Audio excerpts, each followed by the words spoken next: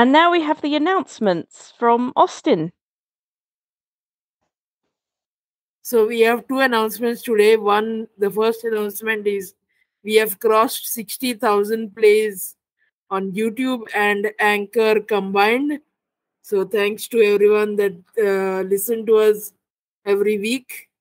And the next announcement, which is a bit of a scam alert, there is a lot of scam going on YouTube, not only on our channel, but even on other favorite channels of yours.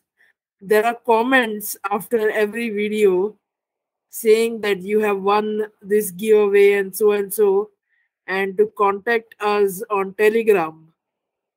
Whenever we do giveaways, the only contact method that we use is contacting us via blind Android users email address, which is contact us at blindandroidusers.com. We do not ask you to contact us on Telegram.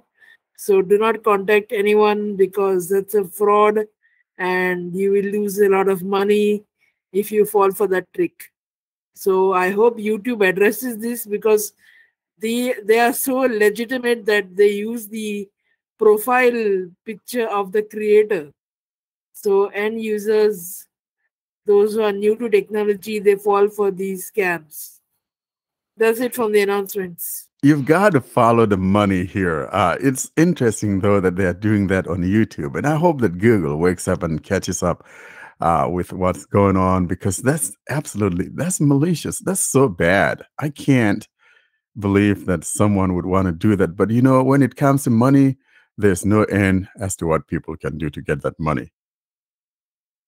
No, I heard about one of these ones the other day where they text you and they say, there's a parcel ready for you and we were unable to deliver it, so click this link. And I'm thinking, no, you're sending a text from a random mobile phone number. You're a scammer. And also, quite often, I'm not even expecting a parcel anyway, so no. So yeah, some of these scammers, they're quite nasty. But that's kind of crazy, though. Clicking that link is not going to magically put that parcel at your doorstep. No, I think they then ask for your card number, you see.